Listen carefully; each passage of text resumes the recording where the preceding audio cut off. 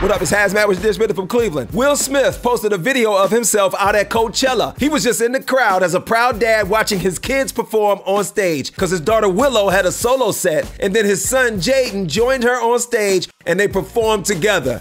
And Will was just amongst the sea of fans. It's the first time since the Oscar slap that he's been around a large crowd. But you know Will, he was smack in the middle.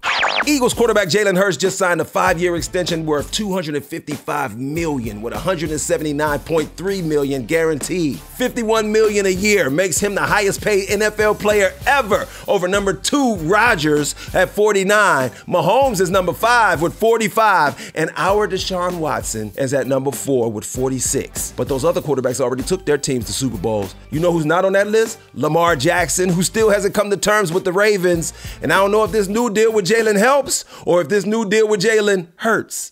This has been HazMatt with your Dishin from Cleveland.